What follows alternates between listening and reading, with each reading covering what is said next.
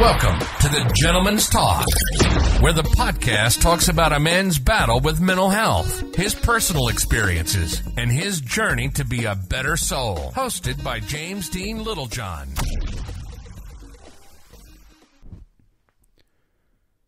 Hi everyone, and welcome to the Gentleman's Talk. Welcome to my long overdue podcast. Hope you're all right. It's been a while. A good week, I think, actually. I think it's about a week anyway. No real agenda today, but I've got some really ups and downs, some good stories to talk about. My experiences with how I dealt with them, I suppose. And yeah, sort of kind of everything that's gone on since the last time I spoke to you. So yeah, a bit of a funny week last week. My first week in my new role, which was, really good. A lot of training, a lot of exercise, a lot of sort of exercising. What am I talking about? A lot of training, that induction sort of stuff. So a bit mundane, that sort of stuff. But it's got to be done, hasn't it? We need these little training packages to make sure that we're fully on board and know what we're doing. So yeah, it was a bit of a funny week, really. And I think because I wasn't doing a lot mentally, that really sort of brought me down a little bit. Just because I knew I had to do these mundane things, but there was nothing that was stimulating my mind. There was nothing that was stimulating the process and the thought process. So anyway, I went to sort of had the tail end of the week, and Thursday was really the first day I went to visit. I went to do a site visit. And on the way back, I was like, do you know what? It's going past my old work. It just happened to be a year that day on the Thursday last week that I'd left. And I don't know. I felt strong enough, I suppose, to go back into an environment, that I loved and I'd been so dedicated to. And it sounds a bit strange to say that about work, but I genuinely did. And I went in and mixed reception, I think, but understandably, whatever. Had a good conversation with my old boss who just happened to be in. And, it was nice. It sort of flew by, but it's something I needed to do because I hadn't been up there since last year. And as I said, work for me was my only saving grace. So I invested 99.9% probably into my work. That was my life. So when I talked to you about coping mechanisms in previous times, a coping mechanism for my mental health was work. So yeah, of course, my company got an absolute outstanding performance, and it sort of nurtured a good team, and there was loads, I was really, really invested in it. But what people don't realise is that was my life. As sad as it sounds, but I was so invested in work that I'd forgotten about everything else, because life was work to me and work was life. And if I constantly learning all the time, and I was constantly invested, and I was constantly looking to try and better myself, and how can I improve this under this budget, etc. I was always improving. But what people don't realise is when I left last year, that was my life. So I went from having a very, very close team that was just, we all knew each other like the back of our hand. It was all, through all my interviews that I'd done for the people that came in, it was like, I just want to make, this is a family to me. But what I didn't realise, every time I said that in those interviews, I'm not interested in your work ethics. I can resolve that. I can sort that. I'm not interested in how good you are at the job, because again, I can teach you, train you, bring you on. That wasn't the phase. That wasn't the thing for me, because all of that, I'm confident enough in my own ability to teach, and I've taught for years. So, it doesn't really sort of kind of, although some people will believe you that I've not done all that, but I did. I was the sort of kind of, the whole team that was there, I trained from start to finish and brought them all on from, you sit there, and I actually had the conversation because we were talking about the new site manager, and Doug turned around and went, this guy turned around and said, "Oh, you're a site manager. You're the site manager. Just remember where you've come on from. You started as Tech 2 and you come to site manager." And I was like, "Yeah, I did the same, and she did the same under my guidance." Do you know what I mean? So I was like so invested. But what people don't realise is, you lose track, don't you? And you just kind of go, people don't recognise you and you're easily forgotten. So, but what they don't realise is that was my investment. My investment was that place. So when I left, that was my downfall. That was the whole problem with me. So, it was nice and it was closure for me to just nip in this new job, be really happy because I'm my own boss. I was enjoying, walking around with some sort of kind of, not authority, but some kind of respect because of what I've learnt. That was really important to me, because I'm not bothered about authority. I really am not. I treat everybody, and I've always said I always treat the lowest person, and I don't mean low in a negative sentence, but that I always treat, in fact, I'll do it politically correct. I always teach the least experienced person exactly the same way, and as the most experienced in terms of like how you treat them. Obviously, your expectations are going to be completely different from a manager perspective. But authority is not really a thing for me. But yeah, so it was anyway. I digress massively. So it was nice. It was nice to go down the motorway, and be happy and actually go. I'm ready to go in and say almost. It was like a swan song for me. It was like a goodbye. So I had that. So Thursday I went in, a good couple of hours, and managed to walk away with a smile on my face. And I did, and I never looked back. I was like, that's done for me. That's literally the chapter closed. And that was really, really important. And I didn't think I could do that because I always thought that was going to be there. And I've actually resided to the fact now that no, that chapter is completely and utterly closed. And a lot of us sit there, and I talk about closure all the time for people, and I talk about closure of relationships, closure of friendships. It's one of those really important things.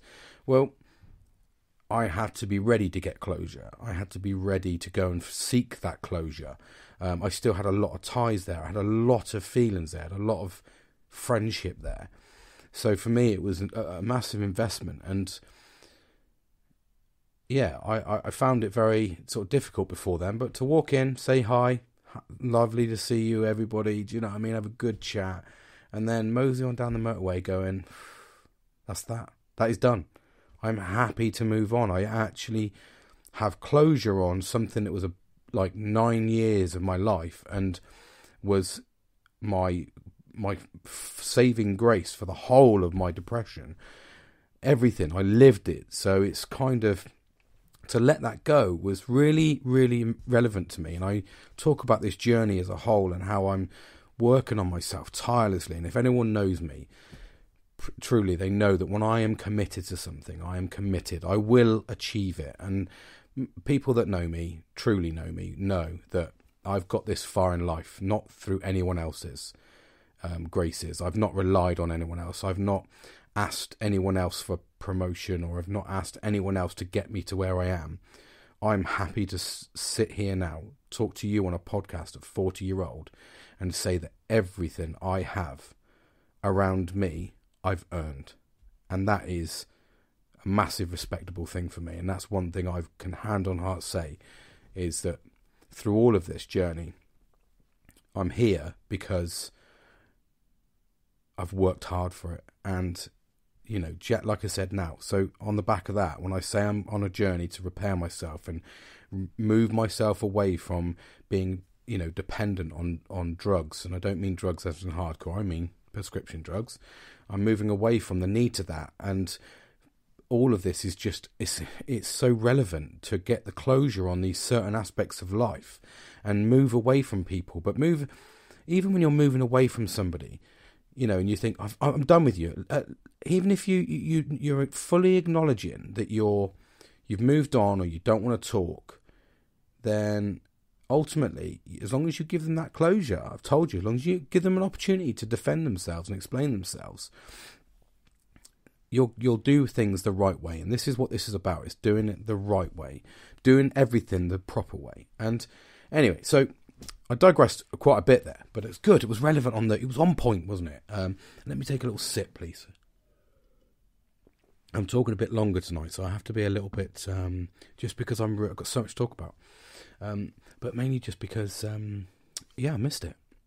And I need that release. I've not really been on point, if I'm honest. And that was, we got to Thursday. So Thursday, I'd done that and had a really good day. But I did notice I was lacking. I hadn't spoken for a while, talked for a while, but I was invested in a new job that was quite draining because it was all training, and again, you're doing education, you're learning all day, and then you're trying to talk to your friends, and you know what I mean. It just kept beating me down, not to my levels that I've been before, which was a relief to say, and I must say, I do. I've really trying to improve myself so much, but I'm seeing the rewards now of 3 months of hard work, just 3 months of hard work on myself, and recognizing now, instead of going months where I wouldn't look after myself, I'm going weeks to days. So I'm going, right, I haven't meditated. And I walked in tonight and I was like, I haven't meditated in ages. Again, not more, but reflection time, meditation, reflection time, whatever you want to call it. I hadn't done it for a while. And I was like, God. And that knock on is like this morning, I didn't have a cold shower. Admittedly, I was up at stupid o'clock to do a site visit, and I was on a train at 6:15 in the morning. So, I didn't really think about that at that time because I think it was still half asleep. But anyway, I'd noticed and acknowledged I'm getting better and better at things. And then also another thing, I sort of got to Friday, and Friday was like I had Friday off. In fact, I can't remember why did I have Friday off. Oh, I was popping to IKEA to get some little bits and bobs. But what I have noticed is with this new job and with doing things the right way and getting closure and speaking to people, etc., etc. I don't know. I'm listening a bit more. I'm a bit more positive. I'm relating a lot more. I'm engaging a lot more, which means I'm sort of opening up to a few more people. And I got to sort of Friday, and then I was like, I started gaming again. So I jumped online with whilst gaming, and I was been playing. As I told you, I've had that podcast where I was talking about Dying Light, and it was absolutely incredible playing that. We played it to the early hours. It was just an absolute good crack. But I've noticed I'm starting to get into the things that I used to enjoy, and I had a good crack on Friday for a few hours, and then one of the sort of kind of the sort of the pinnacle to the week for me, and this is where the story will take a little bit of a the wrong word, but Saturday came along, and I'd arranged a little while ago to it's a good friend of mine in my old job, and we just kind of, when you just have a lot in common with somebody, and we were just chewing the fat, talking away, and just kind of, you get that sort of kind of, I don't know how to describe it really, male bonding, innit? You don't really sort of kind of get it with, but when you have a really good conversation with someone and you can relate, and you just think, oh yeah, I mean, similar sort of kind of hobbies and such like. And it was just good banter. And I said to him, because he's off to a different location soon. So I was like, he's moving, so moving house. And I was like, oh, okay, mate. So we'll have to get together or something and have a catch up. Proper sort of kind of, I'll have a beer and do some shooting or something, because he's massively into shotgun shooting. So anyway, I had like I do most weekends, it's kind of, you have a nice easy thing planned out, and it always, because I've got children, that always goes sideways. So I was meant to see him at 11 o'clock on the Saturday, and we had it all planned out. He was going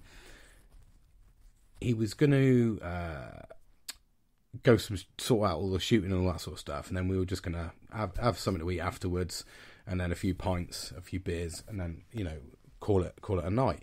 Anyway, we were supposed to start at 11, and I thought 11 was a bit of a random time, if I'm brutally honest. I just thought, he said, oh, we'll go shooting from 11, and I was like, oh, okay, mate, well, I'm used to doing things on Saturday afternoon normally, because normally when I sort of kind of do something, it's in the afternoon, you get the morning with the kids.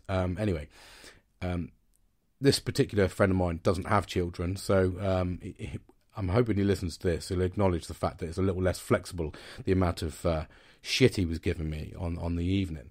So anyway, To be precise, I think he was calling me a piece of shit whilst he was drunk. Anyway,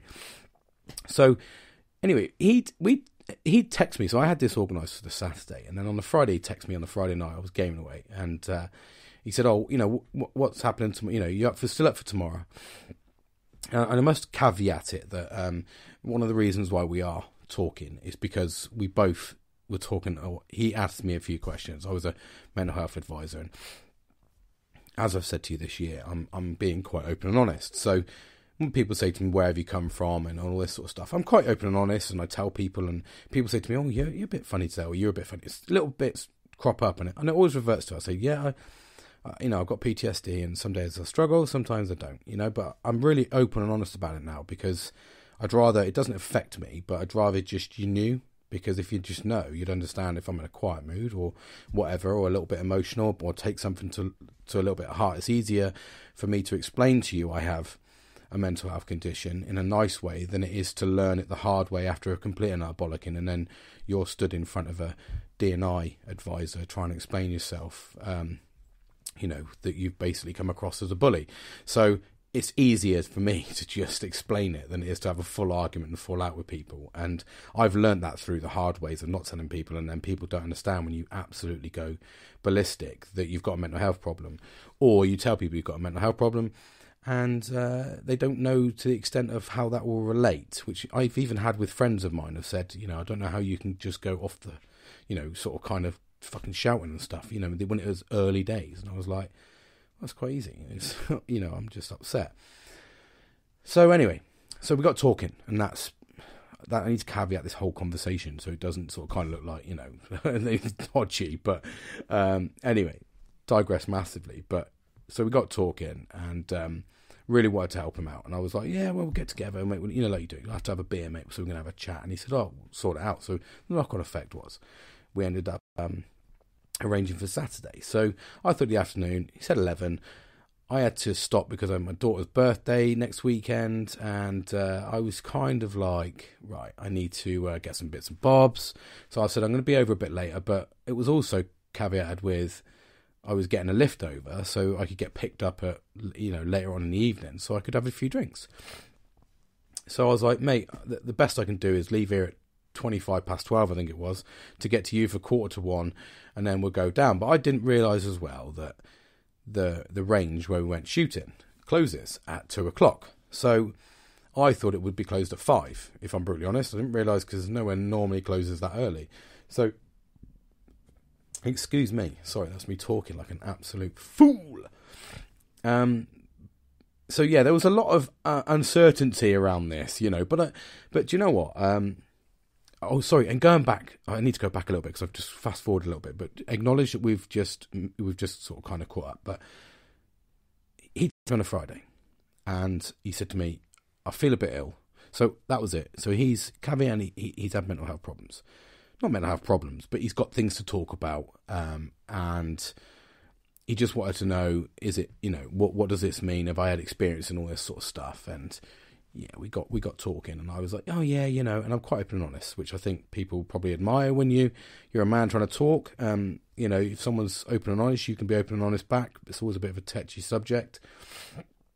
And so he texted me saying, feeling a bit rough. And I was like, oh, is this his out? Is this his thing of saying, so I might not make it tomorrow? And I was like, oh, okay. No worries, mate. Get some rest. He was like, yeah. So this is where I talk about mental health battles and anxiety. So I thought he might have been doing that to sort of back out the next day. And got to the next day in the morning, and I said to him, I'm not coming over to about 1:45. Sorry, mate. I said, X, Y, and Z. And he was like, yeah, okay, mate, no worries. Nothing I can do. A bit short and sharp, but I never really acknowledged it because, it was just what it was. I thought it was just a short and sharp thing. And, so then he said to me, if it's your daughter's birthday, we can postpone if you want. And I was like, again, he's giving me another out now. Now, why is he giving me an out? Does he not want to do it? And I talk about the out thing, whereas if you give someone a lead so they can get out of the situation, if you've got a mental health problem, 9 times out of 10, you'll want to try and take that. And if someone says, oh, yeah, he's a bit... I'm used to people making excuses for me because I just don't go to things. I just don't socialise or I just don't go out. And some people give me an out and I go, yeah, I'll take it happily. Even to the point when he'd give me the out, it was really easy for me to turn around then and go, yeah, sorry, mate, I didn't even think about it. I've been an absolute dick. I'm a bloke. I don't know about birthdays. I never remember a birthday, etc., etc., etc. So I could have kind of gone down that route, really played on it. And he would have been like, yeah, no worries. Probably would have been really upset and gutted, and I probably wouldn't have noticed, as if it would be the other way around, that if someone had done that to me and I gave them an out and they took it, I'd be gutted. And that's happened to me before. Even with my best friend, I've given an out and I've been gutted. Or one thing that used to really bug me and my friend was when he'd say, should we do something on Friday? And I'd be like, yeah, and he's going to listen to this because this is probably news to him. And he used to say to me, yeah, I was like, yeah, come over, mate. So I'd expect like a big drinking sesh, because that's what we do. We get together, we drink, we fucking love life, we do stupid shit. And that's basically what we do, really. Me and my mate just get pissed every time we see each other. And what he used to is, yeah, I'll come over, but I'm going to have one beer and drive back. And I'd instantly go, well, fuck off then, mate. I don't want you to come around, mate. If you're not going to get smashed at me, you're going to sit here for one beer and be boring. That's how I used to look at it. A really childish point of view. So yeah, he gave me the out, and I didn't take it. I was like, no, I think he's giving me an out for a reason, but I didn't take it anyway. So I turned up, and then obviously took a barrage of shit because he was racing around. He was like, we've got to go. We need to be at the range. And then we got to the range, and he was like, what time do you close, mate? And the guy was like 2:00. I was like, fuck, it's 1:05, mate. We're only going to get by the time we walk round to the range. I was like really apologetic, and he was like, to be fair though, in my defence, he thought it was 3, so I thought we would have got a good couple of hours out of that. And anyway, I then later, so we went off, we did some shooting, and you know what? Fucking absolutely amazing. I mean, the last time I shot a shotgun was with my mate and my other mate, which is actually his brother. So 2 of my mates and their brothers, and we all went shooting. I'm thinking, do you know what? On the tip of my tongue, I think we did it for my 30th. I'm sure we did it for my 30th. So that would make it 10.5 years ago was the last time. In fact, it was my 30th because I was working for Pinchbeck at the time. And yeah, and it was the guy that I was working there for. So that was 10.5 years ago was the last time I shot. And we did a full shotgun round robin thing. And tell a lie, because I told the guy that went shooting on Saturday, it was 2 clays I'd hit out of the whole day. So we're talking, that was like about 3 hours, I think it was 12 till 3 hours shooting. I hit 2 clays, and I know that because my mate's brother, he basically got 1 clay. Kieran got no clays, and I think, or something like that, Kieran, but it was like, anyway, it was such a minimal amount that I turned up, and then I was being coached by this guy, and because he shoots kind of up there, sort of great level, to be fair, and I had a really good shooting session, and an absolute load of fun. I think I missed 4 from, I don't know, it must have been about, I think it was about 20 or was it 30? Yeah, it must have been about 30 clays, and I missed 4. And they were nails ones that I missed as well, under his guidance. But do you know what? It's like I refer back to how if I'd have said no, and I'd have taken that out, and I'd said, actually, yeah, it is my daughter's birthday, lied through my teeth, and not done it. The first stage of this conversation and this topic I'm talking about, I would have missed out on that opportunity. So I'm just slipping down again, like on my sofa. So I'd have missed that opportunity, wouldn't I? I would have missed the chance of, number one, meeting a great new guy, a great new friend, great new guy, really loads in common. And I would have missed meeting him. I would have missed having a go at shooting and having an absolute blast. It was even raining as well, out of what can only be described as a beautiful shotgun. I would have missed that. I would have missed one-to-one lessons with somebody who does it to a top level standard. And I wouldn't have had that hour of fun. So that's just by taking that out. Sometimes you don't realise the knock-on effect of by taking that out and not pushing yourself when you've got those anxieties or you've got those second thoughts, or you'd rather be a lazy bastard and sit there all weekend not doing anything, and then you get to Monday and you feel like shit because you sat there going, I've done nothing all weekend. You've not stimulated your mind or body. You've just slumped into a chair, watched TV, or played on a bit of computer, or you might have walked to the shops to get a packet of crisps, whatever. You haven't done anything that stimulated you. So I could have had an opportunity, and I could have taken it apart and gone, no, I don't want it. I've got a really easy out for a bloke here. His daughter's birthday. He doesn't know what day my birthday is, or what day her birthday is. He's not going to question it. He's going to be upset. And so it just goes to show, by pushing yourself that little bit harder, and not only that, it just got better and better. I had a little bit of disheartenment, I suppose, was the right word. It was because, so we'd been shooting, and I didn't really acknowledge the guns and all that sort of stuff. I didn't really acknowledge that. I just acknowledged that it was a great time for me, because for me personally, to push myself to go and do that was a big leap. To go and have a go at shotgunning was a big leap. And, and then that to me was quite a lot. But what I didn't realise, and this is the bit where I felt a bit of a prick, if I'm honest, as well as a little bit disheartened. But I'm going to caveat, which is going to be an additional bit to this, where I think we can lessons learned on this. And certainly how I'll, not lessons learned for the people or the person, but more of a lesson learned for me. Because I do the same. So we pitched up at his house, and he was like, come on in, we'll unload the car. And what I didn't realise, when we were unloading the car, we unloaded 2 shotguns. We unloaded an air rifle with PCP air rifle, which is like a thingy. And he had all his stuff with him, and he was going to do what could only be described as a good 3-hour lesson on shooting. So I'd seen the effort he'd gone into, and I didn't even see his gun. And I felt disheartened, because I was just happy that I was going over to see someone that normally I would have fucked off without being rude. Normally I'd have just gone, nah, I'm not interested, because, I've met, to caveat the conversation, I've met people and I've gone and been friends with people, and I've been absolutely shafted. So I just don't now. That sounds a little bit like, I'm an emotional fool. Was the only way. That's not the way I would have described it 10 years ago, but we have to be very careful what we say now. So, but I come across as a little bit of an over emotional, I think, if I said that. But it's just trying to think, really. It's just, I don't really.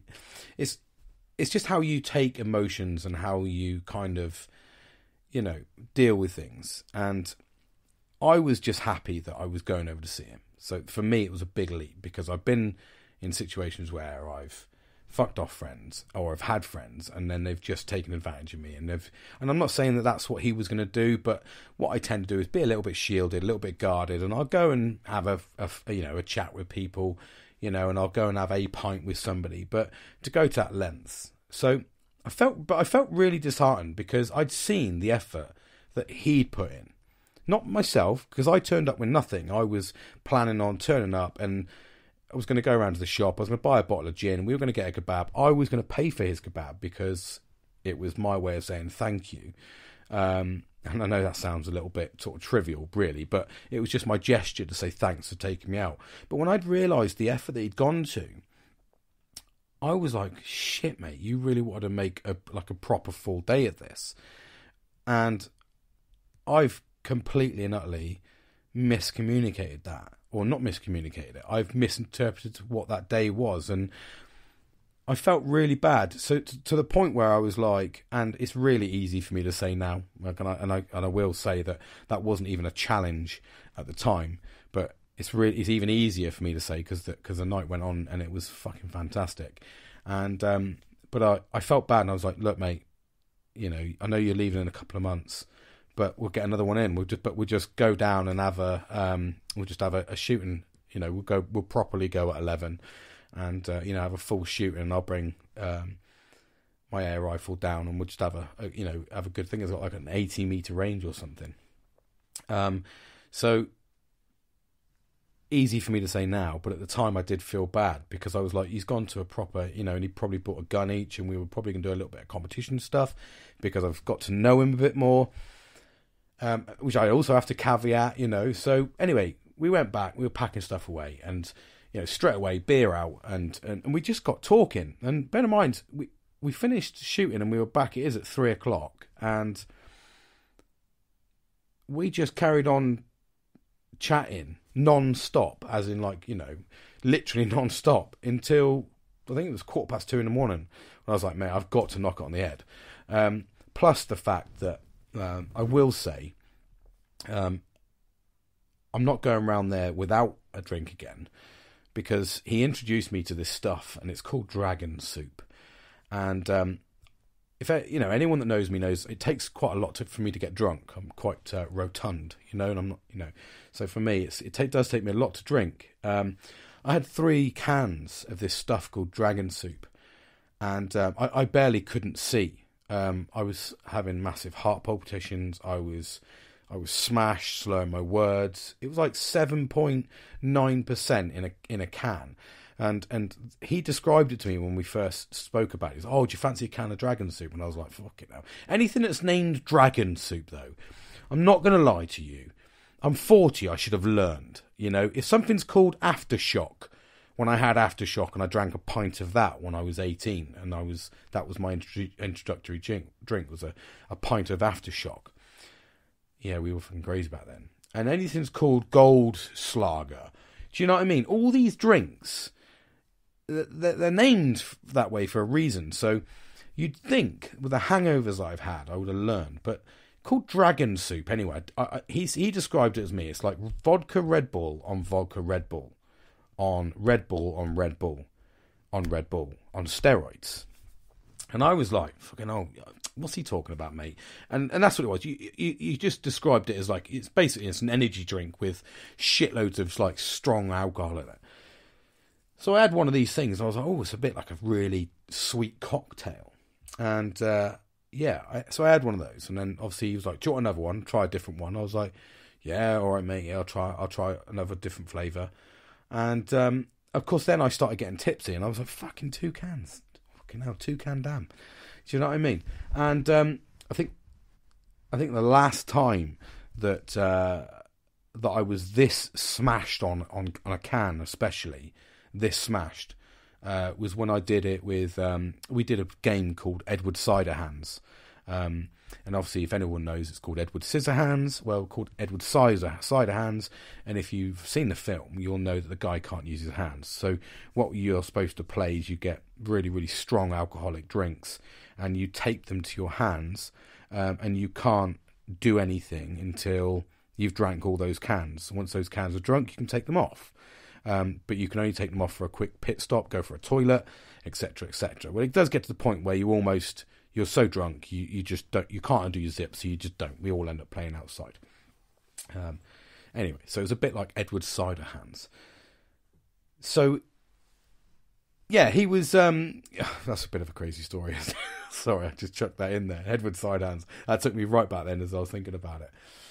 But yeah, so they're called this. So he called dragon soup. So I was like, okay, mate, well, I'll try it. So in the second one in, getting real tipsy, starting to get like fucking crazy, but not getting hungry. I was like, I'm not hungry, mate. I said, because it was so much caffeine in there that's why I wasn't hungry. So yeah, we chewed the fat for absolutely ages. He did this thing where YouTube videos, and we were watching YouTube. I can't remember what he called it. Pop roulette or something like that.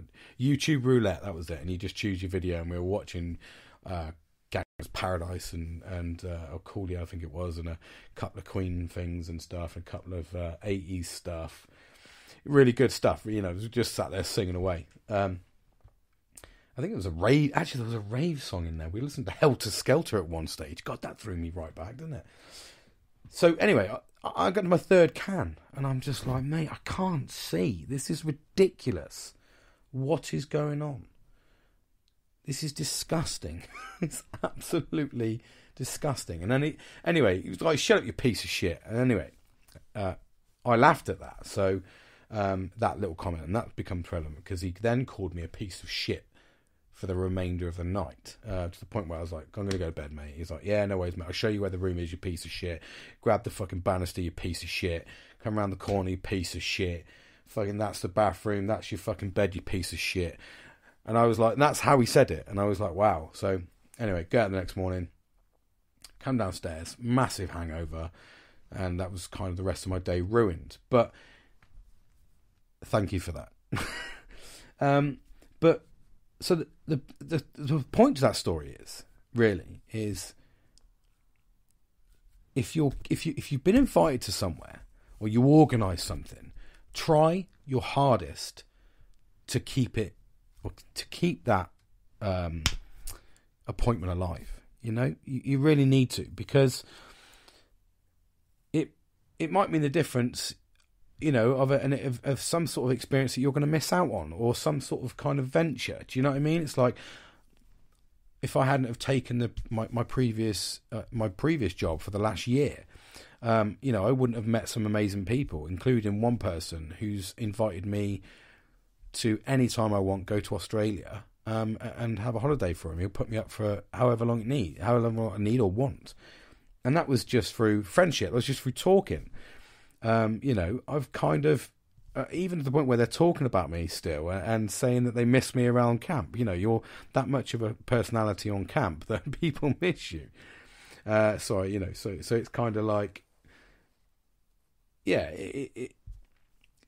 I suppose it's just meeting and greeting people. That's why, you know, so if you're on that sort of kind of, you know, that campsite area and you're meeting people all the time, you know, people miss you. You get your regulars, you get your normal people, don't you? So, but anyway, I've got people, yeah, and that's really humbling for me and really important. But you miss those situations. So it's really, really important to try and nurture yourself and get yourself better, so you don't miss out on these opportunities, and don't say no. I mean, like I said, I've met this guy. He's an absolute fucking legend. You know, he's hilarious. And at the same time as when I'm letting these toxic people go, that I've spoke about in previous podcasts, we've all come along. We've all learned that. We've all come along for this journey. So hopefully, by the time you've got to this bit of the podcast, you've recognised it yourself. I even had this guy as well. When I said to him, he listens to my podcasts, and I'm really well supported my podcasts from people around me that give me great feedback. And he said, he keeps asking me, you know, when's a podcast at, buddy, and all this sort of stuff, because he's invested in it, he's put his friend on it, and he knows quite a bit about me, but I wouldn't have. It's really important to make sure that what I'm talking about contents wise is relevant. And that we're all along for this journey, and we're as you get rid of those toxic people, as you engage with other people, and you know, nowadays, you know, if you get to a point where you're going to like some of those people I've met, and I go, I'm not going to like you. You're just an absolute fucking dick. Or I've been it's sort of forced. I call them forced acquaintances, and you just got to let them go, and you've got to let those negative people go. Because they're the ones that drag you down. But at the same time, you normally find, as I'm finding anyway, as I'm soon discovering, I've let a lot of negative people go. And with letting negative people go, and I don't mean that in a horrible way. I know it comes across as horrible, because why are they negative? Maybe they need your help, James. And trust me, I play devil's advocate on everything in my mind. So I understand that I don't question, I don't take irrational processes. I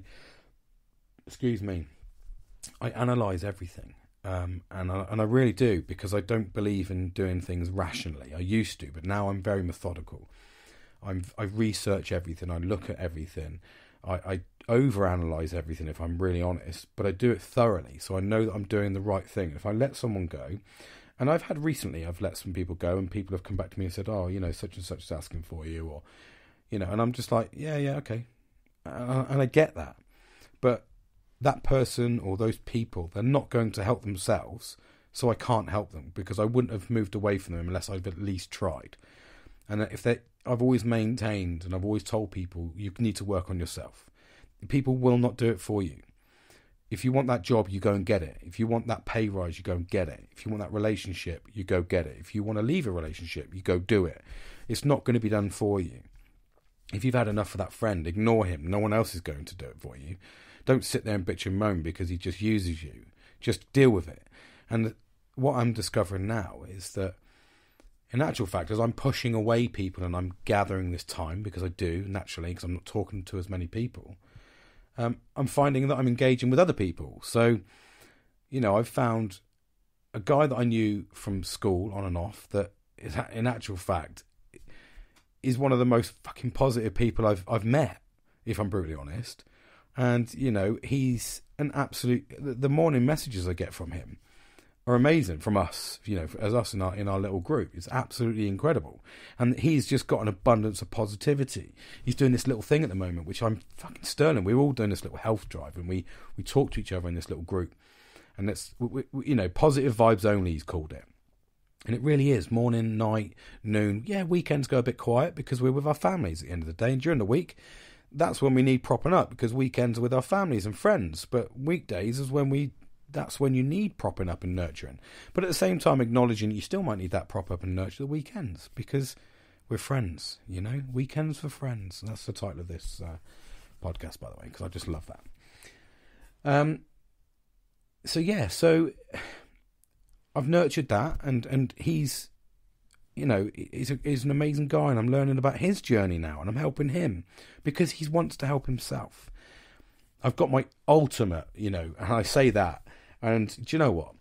People laugh, and I've had a few people say, oh, God, you're a bit, are you with him, are you? You never shut up about him. No, I've got a friend of mine, more than happy to say it, and, he is just, he's, like I said, I've said to you in every single podcast, and I really haven't said it for a while, but I need to reiterate it, that he's my best mate, through and through. He literally knows everything about me. The guy is a fucking legend. I'm worried about him because I think he's got Alzheimer's coming on.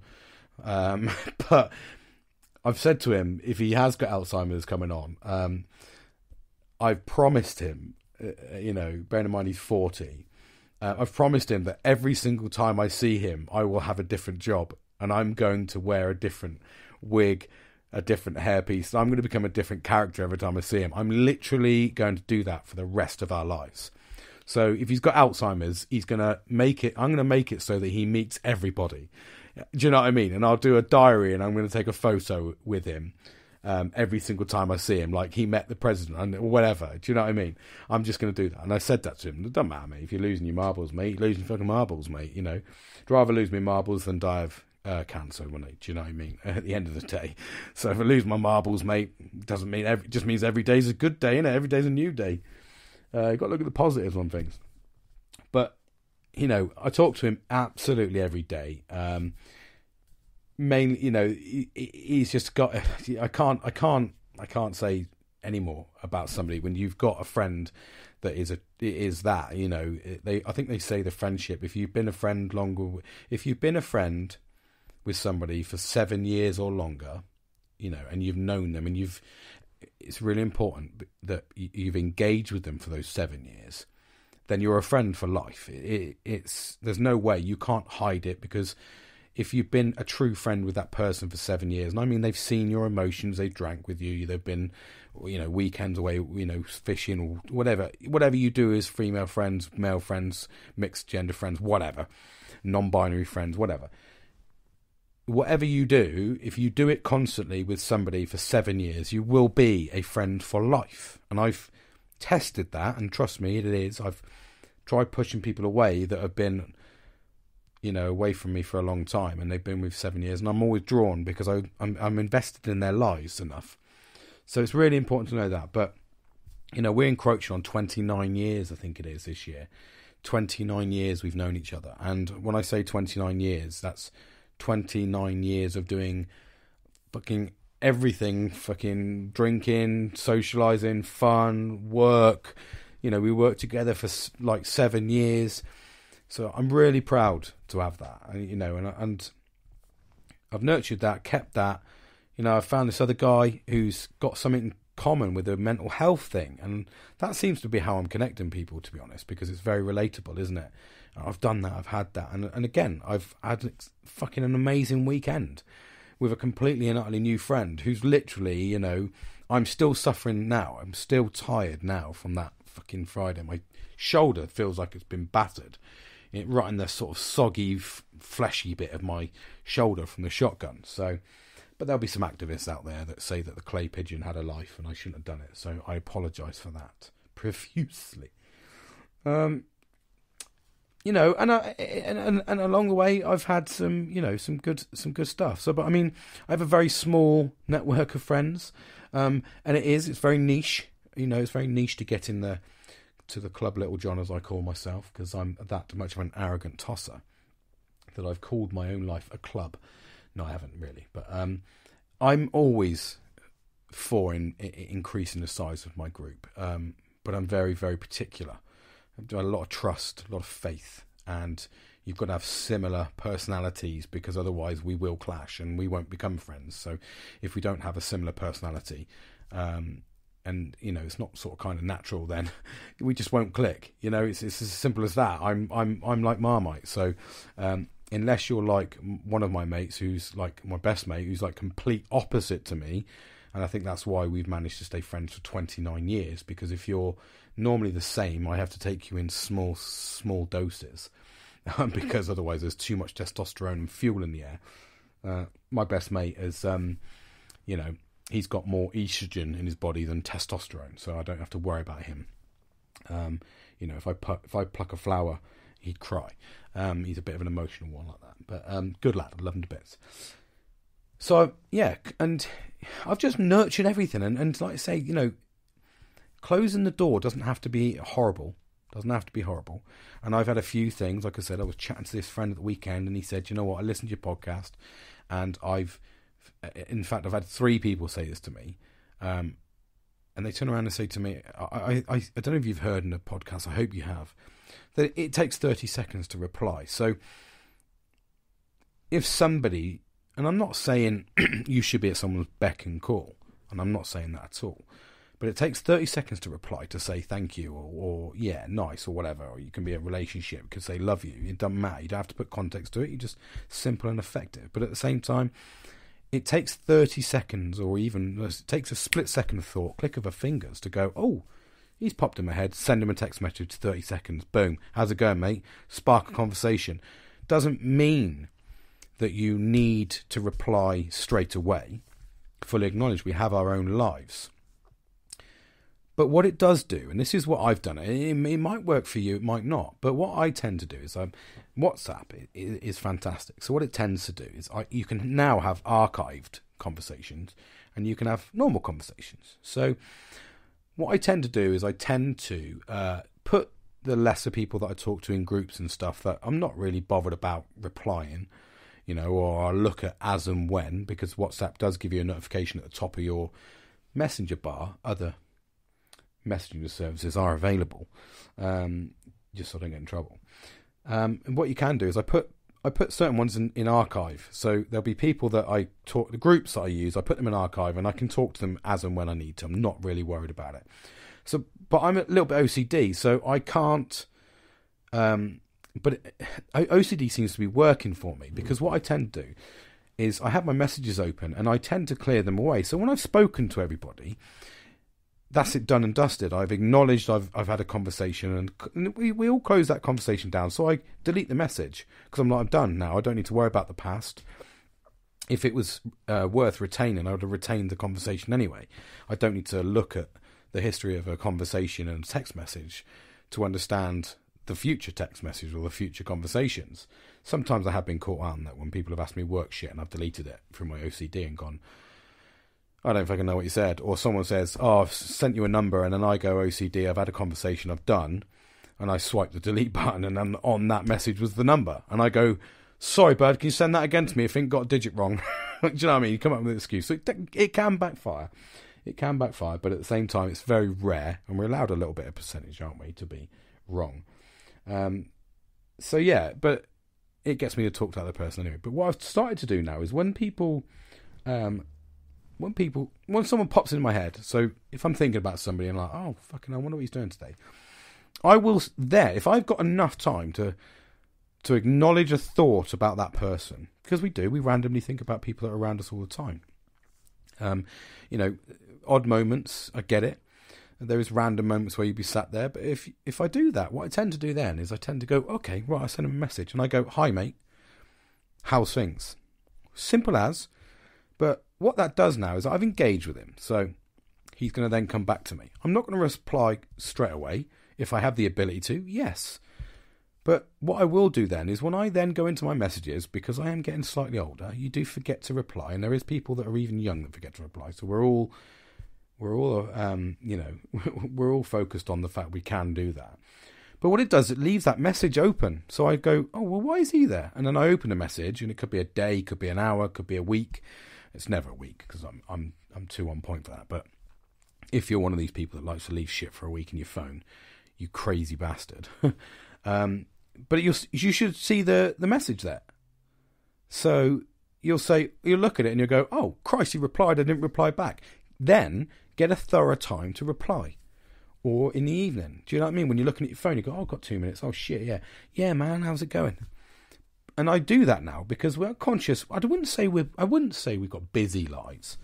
I wouldn't say we've got busy lives. Come on. I mean, some of us do. But I'd say we've got really lazy lives. We've got all this technology, and I spoke about it quite a bit with my friend. In fact, we had this conversation a couple of weeks ago, and do you know what? We've done jack shit about it. We said, we got this conversation stuff, and we should be doing it more. We should Skype each other. We should, not Skype, Skype's fucking old. Skype's dead in the water now, I think. But we can FaceTime each other. We can chat. We can do this. We can WhatsApp message. Do we do it? No. Do we fuck? Do we talk about it? Yeah, we do all the time. And we would never do it. It's pretty much as simple as that. It's just the way the cookie crumbles. So we need to adapt ways of dealing with our lives because we are focused. And I had a little bit of an open conversation with my friend the other day, and I find it really hard because I'm very old school, and I don't know whether this is to do with the way that I've been brought up without technology. So my childhood was, knocking on doors. You'd walk from one end of town to the other end of town to knock on a door to see if they're in, to find out they weren't in. We'd gone on holiday for a week or a weekend, or do you know what I mean? They'd gone out shopping and had been dragged along with their parents because for some reason we were less trusted. It's really crazy. We were less trusted in the house. You can't stay on your own, son. And you're like, oh yeah, fair point, mate. You might burn the house down cooking yourself tea. What I am going to do, though, Dad, is I'm going to go and cycle 20 miles up a fucking dual carriageway, and I'm going to go and walk some dogs at the Dogs Trust. Yeah, no problem, son. I can do that, but I'm not leaving you at home. Put that in your head right now when you think about it, that I wasn't allowed to stay at home on my own, but I remember cycling up the dual carriageway, cutting across 4 lanes in a dual carriageway, going both ways. Sorry, 2 lanes, so two, it's dual carriageway. We should know that, not motorway, dual carriageway. Down all the way through to the Dogs Trust to walk the dogs all day and then cycle back in the dark with no lights. But God forbid that I sit at home and eat biscuits and drink milk while watching shitty cartoons. And then what I'm going to do is I'm going to get in the car where your parents smoke with the windows up because it's cold. Oh, yeah, but God, do you know what I mean? So I think it's probably the way I've been brought up. That's the 80s for you, isn't it? There was a good times, health and safety, and I am one of them. Was not around then. But anyway, digressing massively. So to the point where I just completely lost train of thought then because I was thinking about that. But, yeah, God, it's gone anyway. So it's, but yeah, I genuinely have. I've just completely forgotten what I was going on about. But anyway, it's like, so we talk about friends, and you get to that point, and it's really easy to sit there and acknowledge the fact that we've got technology here and we talk about technology all the time, and we say about the sort of kind of, the trust aspect and, basically just friends and being there, and just, I was allowed to go and do that, but I couldn't be left at home. And nowadays, I think the kids now, they sit at home. They've got a lot more freedom. They're used to that. They're used to talking to their friends and on social media, so they feel closer, but they're not actually closer. They're actually further away. But they'll find a way to get to each other. Whereas I'm so used to the opposite of just being able to walk to my friends and spend hours with them and have a good time, that I find it a real big struggle that I can't do that now as an adult, and I don't see that that's going to change. And technology is supposed to give us... excuse me a second.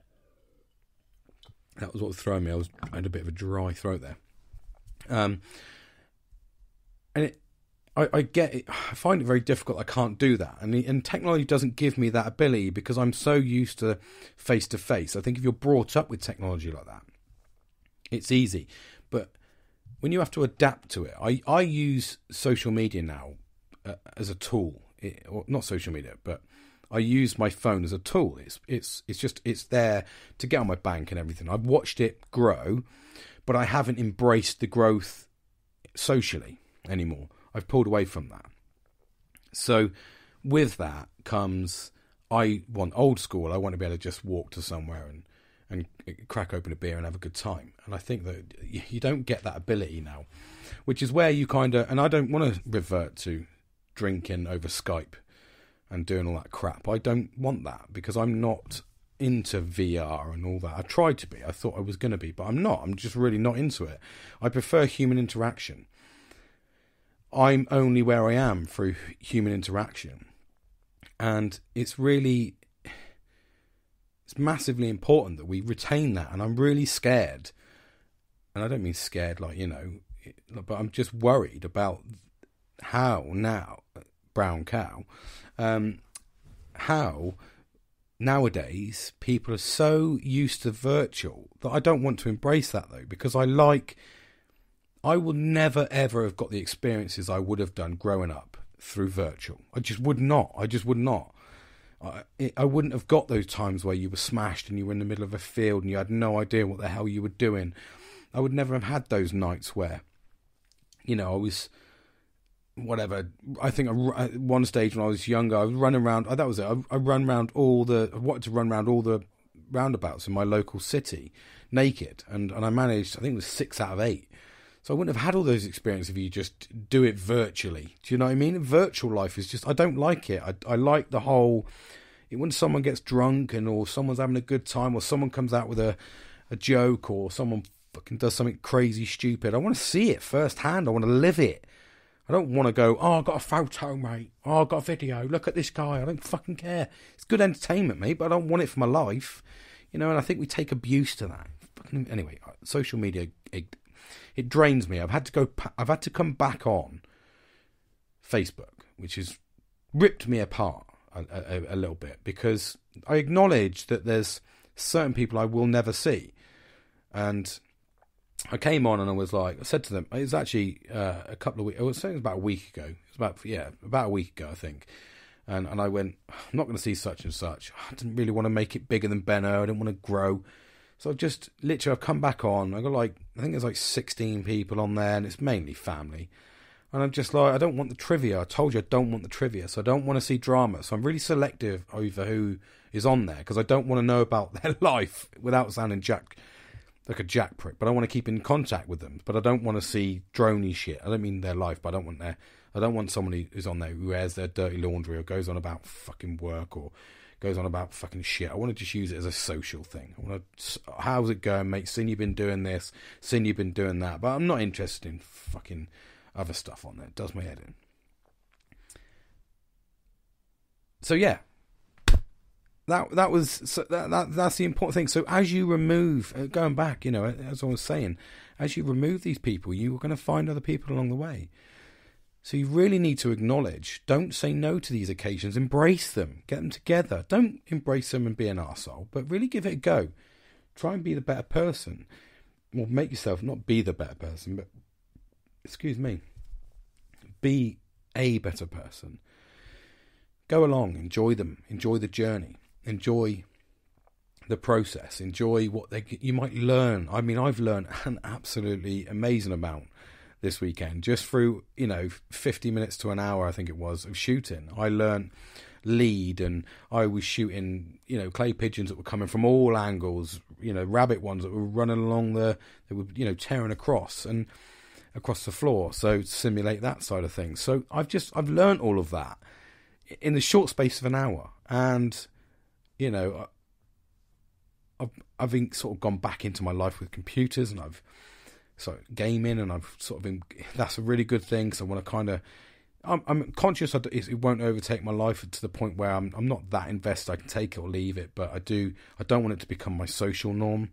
I'm trying to move away from that and get more get more reality, face to face, go back a bit old school.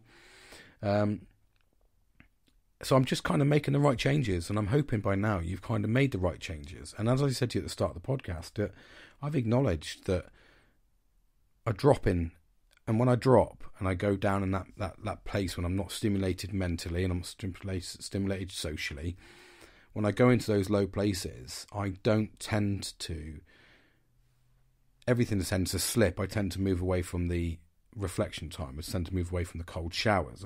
I just go back. It's really, and what I'm trying to do is stop myself from going into those negative spaces and actually acknowledging. And that's where I learn. That's where we're learning. That's why I'm talking to you. This hasn't really got a podcast agenda. This is just saying how I've dealt with scenarios and certain things along the way. And these changes I'm making, and what I'm seeing it earlier, and then I'm going back up. And the point and the consciousness of this is, by saying no, you've already defeated the whole purpose, because you've not gone and had a good time. You've not learnt from that person. You've not had an experience. You've missed out on an aspect of your life, that your one precious life that you're just bumbling your way through. And as I spoke to you in the last podcast, and we were talking about the whole, it's, we were talking about sort of kind of friends and all that sort of stuff. And it's really important to make sure that you nurture the right things around you. You keep on track. If you drop your track and you don't acknowledge it, it's really easy to slump back in. You'll miss these scenarios. You'll miss these experiences. And that's where it's really important to make sure that you do the right thing and you keep yourself focused. You work on yourself. But as I've said to you, you can't do anything until you want to work on yourself as well. So this is what I'm saying. I've had people try and talk to me all the way through this last 9-10 years. Say, done this, do that. But unfortunately, some of those people have been along and been actually negative for me, which is unfortunate. But we live and learn. But I've really got to the point where this year I am actually focused. I don't want to be. Do you know what? It's actually quite easy to stay depressed. And that, to be honest with you, is the truth. It's actually quite easy to stay depressed because you just shut yourself away. You just say no. But it is harder to make those changes. It's harder to say yes. But I'll tell you something. It's a lot more rewarding in life to say yes. Even if you've got to do it in little spells and you don't do it too often, but try and keep then reflecting. I could have, like I said to you, I could have got out of that situation this weekend. I've got a absolutely amazing party coming up on Friday. It's to celebrate my new job, my promotion. And it's just close little network of friends in the bar, and we're just going to have a couple of beers. And I haven't seen these two particular friends. One of them's my best friend, and the other one's a friend that I've not seen for a long time. That he's, like I said, he's new into the group, and he's a fucking positive. He always reminds me of the Duracell bunny. It's just, I mean, I often get similarities to Tigger. That's ultimately what everyone thinks I'm like. I'm just like a fucking crazy box of frogs that's constantly on the go. So I'll take that. So when I give you a kind of, I look at him and he's very much kind of like the just the crazy box of frogs, but heart is always in the right place and always really good. I just know he's got a good heart, and the same as my friend, my best friend. But I always resort to my best friend a little bit like Eeyore, you know what I mean? He's a bit like, hello, he's just so chilled out and so relaxed. But as you get to learn people's characters, you get to associate them with people and things, and it's really funny. So it's a good way of stimulating your own mind about your friends as well, in a non-sexual way. So yeah, you've got to make these important decisions, and you've got to work on yourself. And I'm working on myself, and I'm acknowledging, like I said, straight away after this, I'm going to be whacking on the reflection time for a quick half hour. And just relax and chill, because I've had a busy day today. I've been out on site visits, walking. I've done fucking 16 miles today in walking. And tomorrow I've got another busy day. So I need to make sure that I keep my well-being going. And that's ultimately what I really want to talk about today. It was just this week, and that's just a week of experiences. And I've learned so much, and I'm constantly learning about my friends, and I'm constantly making the effort. And I'm really trying to better myself on a daily basis. I'm trying to be a better husband. I'm trying to be a better dad all the time. My daughter came in and she said to me, she wants this toy Vector. I think there used to be a toy called Cosmo, and there's a new one called Vector now, and she wants one. She came up to me and she said, I really want it, but it's a lot of money. It's going to take me a few birthdays, etc., etc. Now, one of my other daughters came up to me and said she wanted a hoverboard once, and not the Michael J. Fox one, the roller one. And I was like, yeah, cool. It's like 200 quid. I was like, well, if you show me commitment, you save half of it, I'll pay the other half. And I said it to my other daughter, and I was like, well, 350 is quite a lot of money. It really is on a toy that can only be described. It looks amazing. It's a little AI toy. It looks really good. She's a bit geeky like that. She's really into her computers, and I think she's a bit of a whiz with games and all that sort of stuff. So I was like, yeah, cool. I was like, but your birthday's coming up, so and we planned it. And I said to her, well, I'll put £100 into it, guaranteed.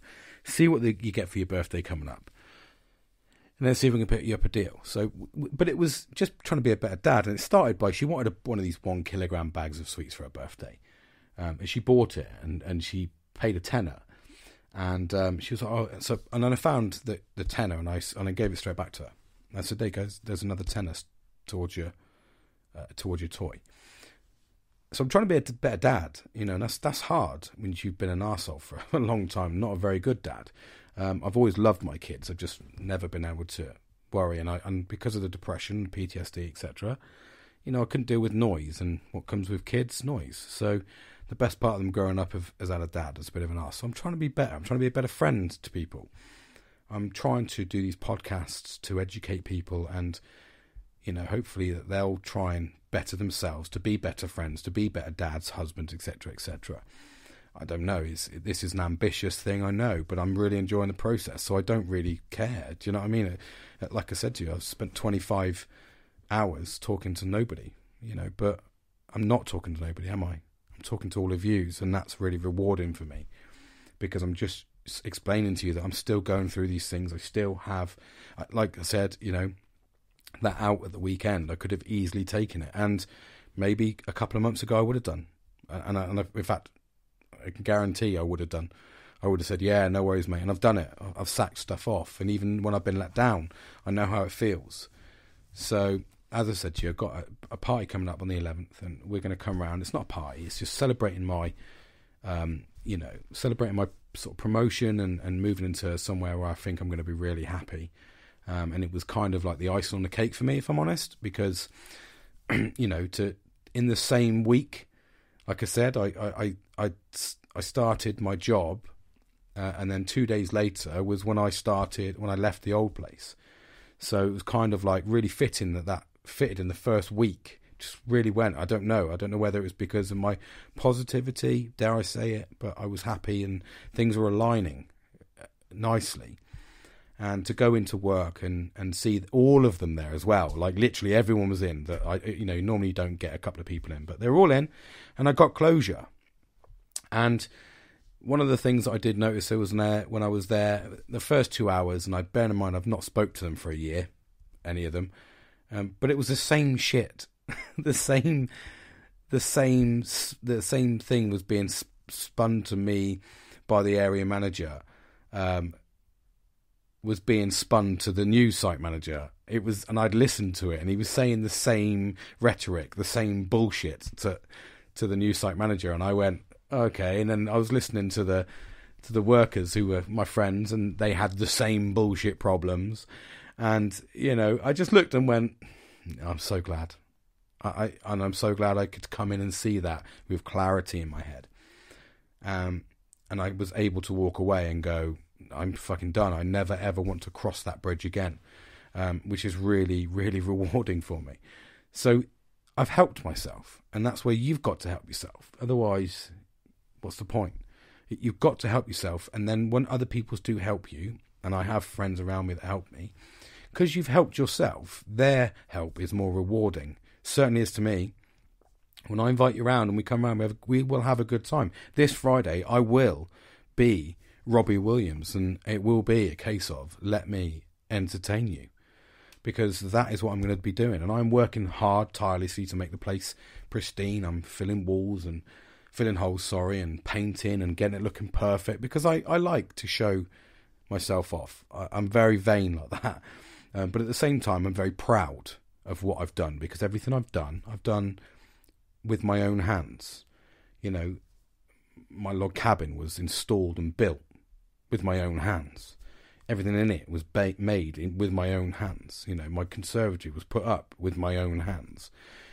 So, and I've learnt all that. My garden is like it is with my own hands. So I'm very proud. I'm a very, very proud person, and very invested in my projects. So for someone to come around and embrace that and let me do what I do, and that's entertain, it will be a good night. And that is really important to me. And I want to nurture it so that I do that more often with, more people. I'll always have a core people that will always be close to me, and I'll always embrace others. But, we learn and we develop as we go along through life. We understand that, okay, well, people are going to come into your life and they're going to dip in and say hello, and they're going to dip out. Don't hold on to it. Learn from your experiences with them. Don't overthink it. Just learn from your experiences. They're going to come in and they're going to talk, and they're going to be part of your life, and they're going to go. And there's people that could be in for a little bit longer, and then they're going to go. And then there's people that just don't leave. And the ones that don't leave are the ones that you hold on to. So when you work on yourself and you make yourself better, and you stop saying no, and you stop being lazy, and you stop being a snob, and you stop being stuck up, or you stop being depressed, all these negatives, I say you, the person listening, when you work on yourself and you turn around and go, I am going to work on myself now, no matter what. I don't need the motivation. I've got the tools to do it because I'm listening to somebody, or hopefully you're getting some tips and tricks off of me. I'm listening to them, I'm giving them a go, and I'm embracing them. I'm going to mould them and adapt those tips and tricks to fit my life. And then when I work on myself, I will nurture the people around me. And you've hopefully gone through that process of closing out the negativity. You know who those bastards are. Close them down. Or pull them in when you want to. Whatever you want to do. Make it work for you. Make your life work. Do that.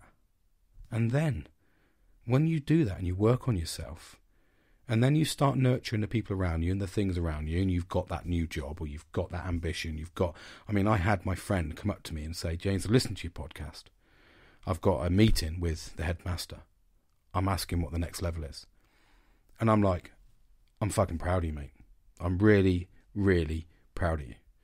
You did that. Not me. You. I might have pushed you. I might have told you. I might have put some words. I might have been a little whisper in your ear. But you did it. You went up and made that call. You want the ambition. You've gone and got it, mate. Here you go. Life has got that opportunity. Grab it. People say to me now, I acknowledged today to my boss that there's no loyalty in work anymore. So bounce around until you get yourself happy. Why should you sit there and be miserable while the other person around you is happy? Don't. Do what you want to do with your life. Don't chase the wrong dream. Don't chase someone else's dream. Chase your own dream. If you're not happy doing that job, move the fuck on. Learn. Invest in some time. Sit there and spend some time on education into a new role. I've done it in a year. In a year, I have gone from not knowing health and safety to working in a strategic compliance manager's job. In a year. To be in technical status in IOSH, which is a minimum of 3 years, or, the holder of a level 6. So my 1 year has top trumped people that do it naturally for 3 years. So I've already quartered my time. If I can do it, you can do it.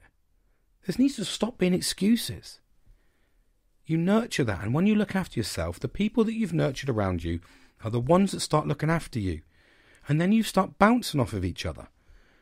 Not quite literally, hold it off. It's a friendship, okay? Don't take it too far.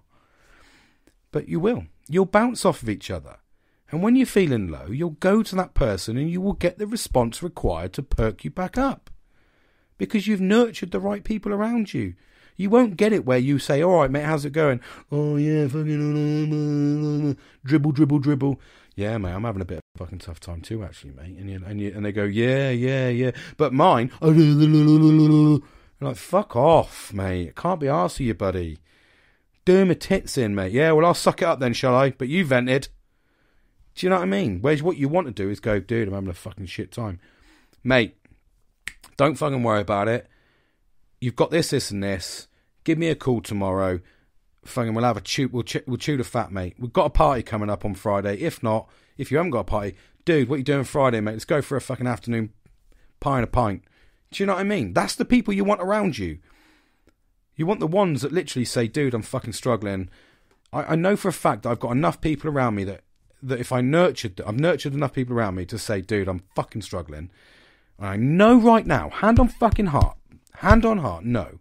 The people that are immediately around me now, if I said to you, where I was 6 months ago, if I said to you, I'm in the middle of the fucking field, I've taken 80 tablets, I don't want to be here anymore.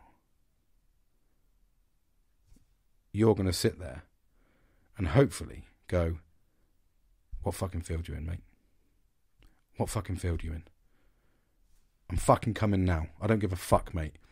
And hopefully you're that person that is in a situation.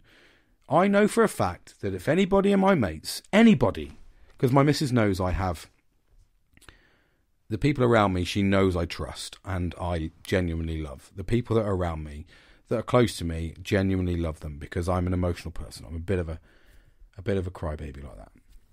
I am an emotional person, but I'm very invested in their lives and I hope that they're invested in mine. She knows that if I said to her at 3 o'clock in the morning, I'm just going out, I've got some shit to sort out, nothing to fucking worry about. She'd be like, are you sure? She'd give me the courtesy, are you sure? Is everything okay? And I would probably tell her briefly, but she would understand.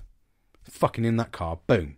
And I would hope that the people around me, no matter what time of the fucking day it is, work does not fucking matter the next day.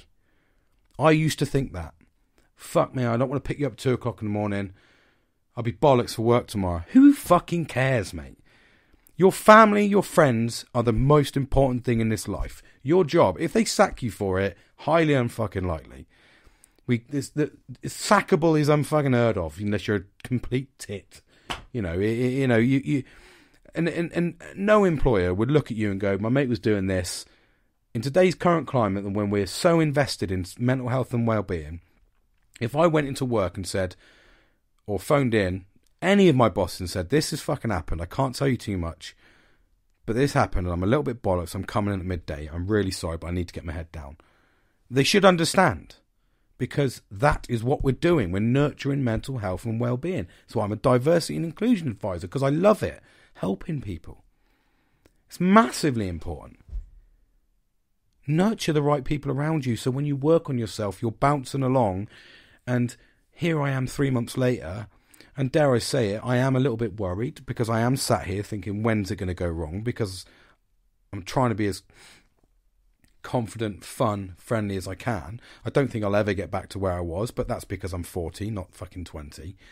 But I'm certainly invested. There's certain situations, and I'm probably a little bit more of a dick about it now, because I'll go, you know, we'll be invited somewhere, and they'll go, you know, we're going to see such and such, and I'll be like, no, we're fucking not. You can. It's your friend. It's not my friend. Oh, but such and such are there. Be lonely. I really don't care. I'm not going to sit there and force conversation with that person, and I'm not even fucking interested.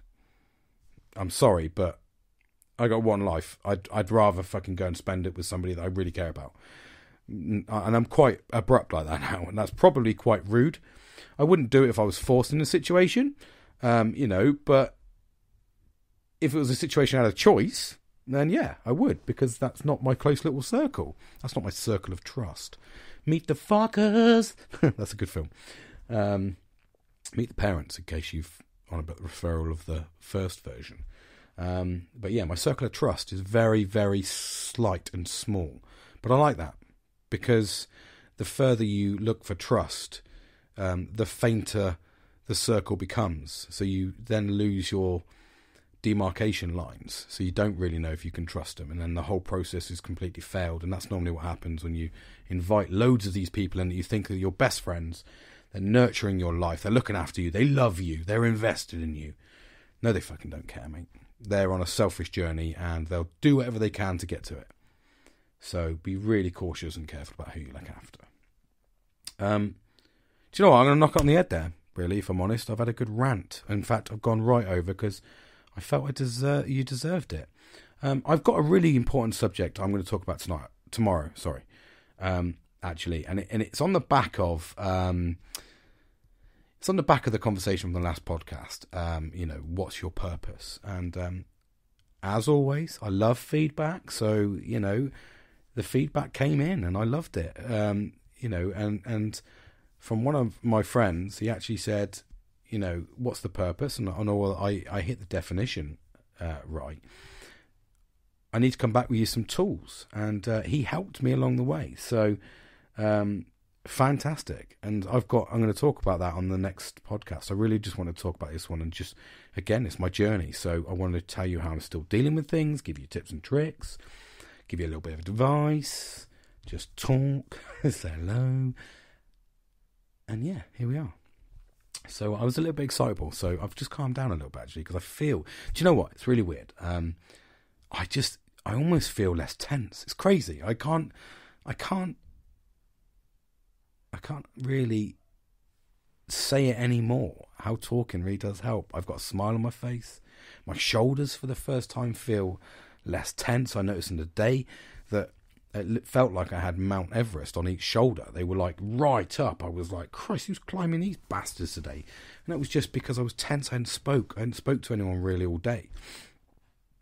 And here I am now. I was like, I need to do this. I was supposed to see another friend tonight, but didn't. Hopefully I'll see him tomorrow. And yeah, here I am. Just thought I'd rant on, and I feel great for it. I feel actually lightheaded. I always feels nice and relaxed, because I'm slumped in my sofa, actually, because it's nice to talk and get it all off your chest. And you know, I've had a lot. I think I've had so many experiences in this last week, with closures and meeting new friends and having new experiences, and you know, a blistering hangover on the worst drink I could ever. So please promise me, if someone offers you dragon soup, please do not take it. Oh my God. Yeah, it's just the devil's work, man. It's just not right.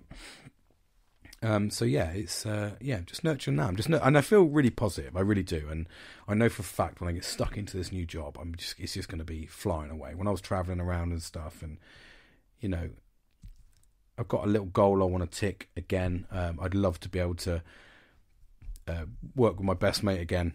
So I've told him and promised him that I'm going to try my hardest to get him into a job with me. I don't know how I can do it, but you know, I'll certainly try and get him qualified up so he can sit with an interview with someone. And yeah, that'd be an amazing sort of top my time off, because that's what I was supposed to do in my last job.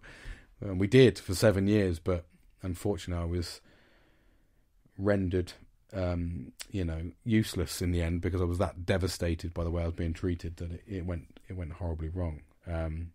But c'est la vie. We live and learn. But all we do now is just look forward to the weekends and the holidays.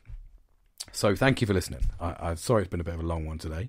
I've been all over, like I said. I've been up, down. I've had a bit of a high in the middle there because I was excited.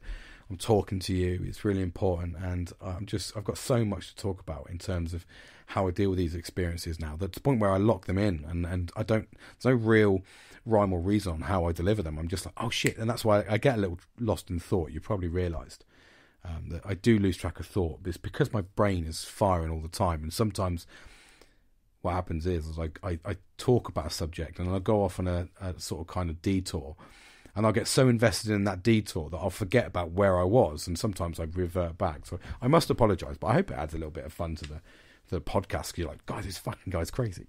But yeah, so yeah, thank you for listening. Really good podcast. Really positive, actually. Really positive. There's a lot of positivity at the moment. Should I be scared about negativity coming? I don't know. I don't know. I'm not doing anything stupid. I'm not doing anything out of the norm, and I'm just trying to be a valuable person and a valuable asset in life, and just have good experiences and fun as I go along for it. So yeah, thank you for listening.